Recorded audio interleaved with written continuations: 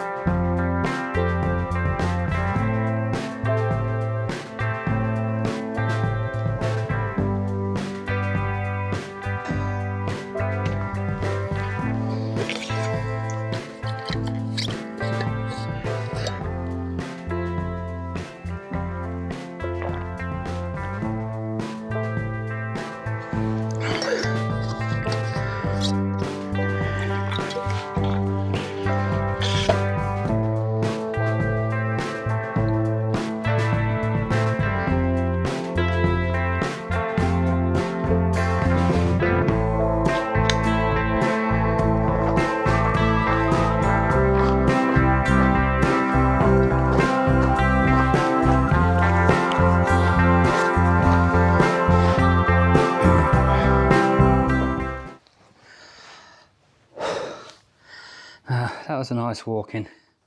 Warm, see I'm perspiring something terrible. And it's about 10:30 and the temperatures are close to the 30 degrees centigrade by the feels of it. And I caught most of the cobwebs going over the track. Whoever's going to follow next, they're going to be okay. Getting back to the pouch.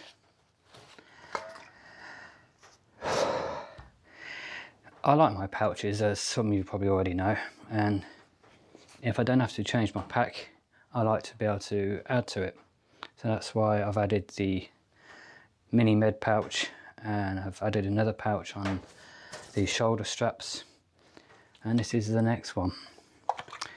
I got the same colour as the pack, which I think they call the brown and dark clay, or clay and dark brown. It's one or the other. And it's part of the Helikon-Tex bushcraft range, so it's going to go well with the Helikon-Tex Bergen, which is their bushcraft range also. Now, as you can see, let's quickly go through it. We've got the badge here, which is saying it's part of the bushcraft range. We've got a decent buckle on it, as all the Helikon-Tex gear has that I've found so far. On this side, we've got two small rows of webbing with giving you the ability to put two webbing through there. Two molly straps, that's the word I'm thinking of. And we've got the same on the opposite side. And on the back, we've also got the molly system. But before I get to that, you'll probably notice these two loops. Now, these can be used to go through your belt. So if you've got a belt set up, you can use them, or you can tuck them in and put your belt through the molly. Now on the way in, I used the actual belt loops they provided, but what I'm going to do on my way back out to the car is I'm going to put the straps through the molly webbing and see if it being slightly taller up, I'll say it's going to be about 2 inches higher, if it's going to get in the way of my arm whilst I'm walking. But we'll see about that when we get back to the car. Like I said, we've got the molly and the webbing on the back. Let's pull the straps out so you can have actual see. So you are able to use this on any tactical pack that's got molly webbing on. So we've got 1, 2, 3, 4 rows of webbing with a double row, they are. so your molly straps can go through. So you're going to get a nice firm, how can I put it, that's going to be on your pack nice and firm. If you're going to put it on your pack, it's not going to go anywhere. Again, they've got these ones. As just some of you know, you've got some that come with the buckles on, others come with some Valco on. But this one, I'm just going to set it now, put the webbing through, and do this one also. And what I've done there is I've left enough room for the belt to go through, and also for me able to lift it and move it if I need to get in my pocket. And here's the molly straps. All you do with them, you turn them over and tuck them underneath themselves. And as you can see there, nice and secure. And that's with a litre of water in there and canteen and cup. It's only a single on this one. With some of theirs, the smaller gear, they've actually got a double web in here. So if you bring your molly through the in between the two straps of webbing, you tuck it underneath the other one. So you're still going to be able to use that bottom one as well as locking it in. So it's just going to make it more secure on your pack. But this one is just a single. I think because you've got the 1, 2, 3, 4 rows, they're under the understanding that you're always going to have something to take it through to make it nice and secure.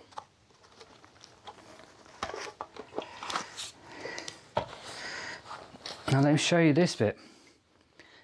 Now if you got it to your strap or you're using the molly webbing, I've got here another pocket thing. Let's get my knife out and show you. The same as the pack,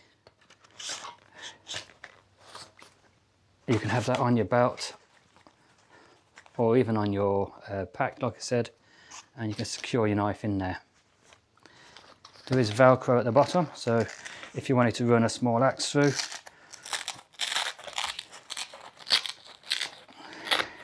and the Velcro goes straight across, there's none of it missing, it goes from end to end. But again,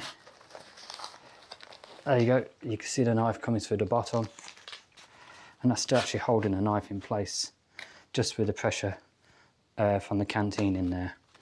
But I wouldn't trust it like that, because once you take the canteen out, there's going to be nothing holding that. So I'll do that back up, and that's going to hold your knife in place there. Now, one thing I think they've done wrong with this, I don't know if you can see, they've put the belt loops attached to the actual pouch, and then they've put the hole behind. So if that's on your belt, that's going to be between your belt and you. So if you're using your belt on your pack support, that's going to be digging in, so you're not going to be able to use it whilst you're using them loops. But if you are using the webbing, your knife can go in there, or your saw, or like I said, your small axe can all sit in there quite comfortably.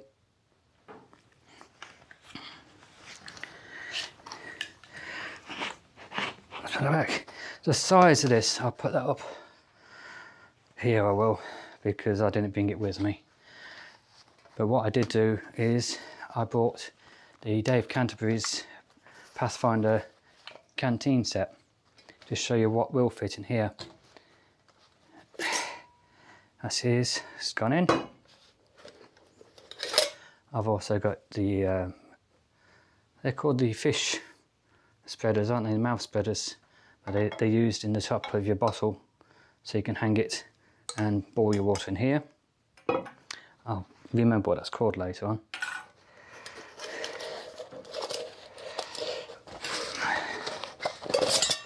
We've got the 700ml pot.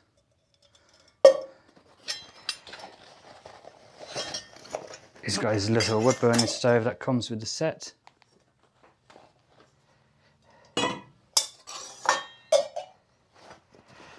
And the lid, and that all sat in there really comfortable. So So if I wanted to, instead of carrying the set I normally carry inside the pack or in one of the back pouches, I could move it to the front in one of these. Or I could always carry an extra couple of canteens for this type of weather if I'm doing a full day's hike, to make sure I've got plenty of water. We have a little drain hole in the bottom, so if you get any dust, dirt or water in there, it'll drain out, so it'll give you pouch time to dry. And another thing I really do like is along the sides here and here, they've actually got a stiffening on both sides, so when you actually pull that down and over, them sides are actually going to stay up inside the top, inside the lid. I think with a bit of practice I'll get used to undoing that with one hand, taking my water out, pushing it back in and doing that back up the buckle with the position it was at.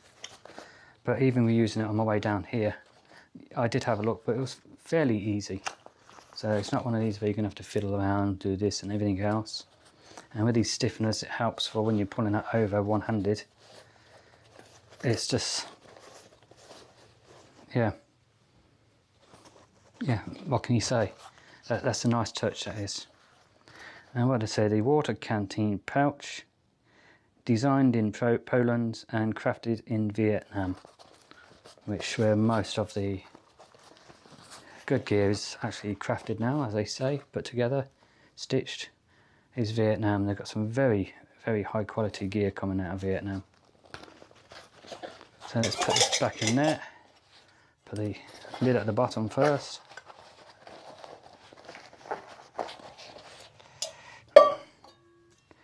Put the cup back in the stove.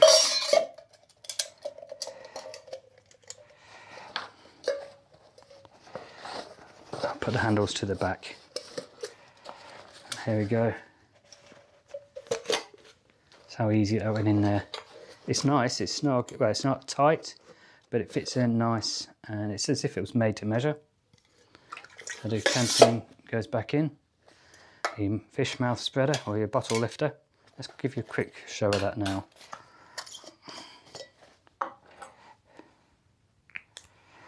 What that does, it goes inside and it tucks under the lip, so you can pick that up there and securely hang it over your fire, boil your water, and it's there, easy, nice and safe. The other side, like I said, I'll put that down the side there, put the lid back on, so you can see it over, just pushing sides in. I can't see where that is, but there we are. Little tug, and that's fitted back in. Now, like I said, on the way back, I'm going to put my belt through that, the web in here, the molly, and see if it's going to be low enough so it's not going to be rubbing on my arm. But if it is, I'm just going to have to use these. But it'd be handy that if I could use them, that means I could still use the storage down the back there in between. So I can, when I'm walking, instead of having it on my back and taking my pack off, I can have my knife in the side there and just pull it out when I need to, or have the Laplander saw that I carry there too.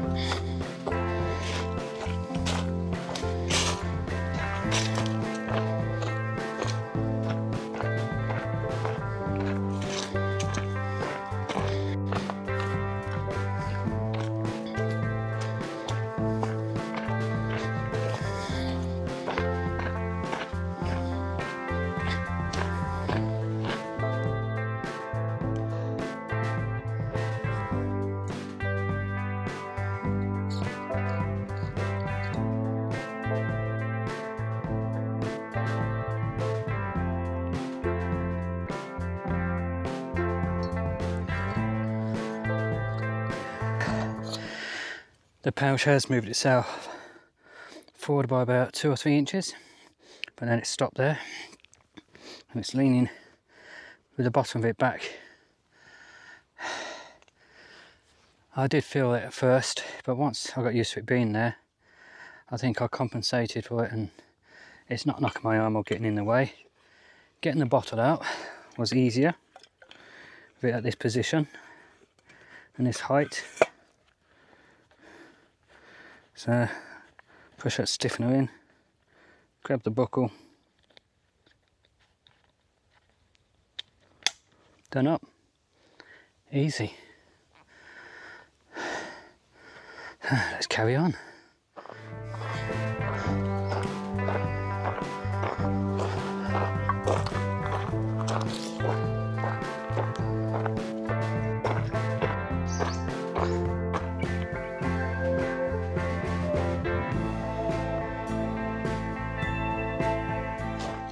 Nearly back at the car, and the pouch on the hip belt, using the molly webbing and molly straps, it seems a lot more comfortable for me.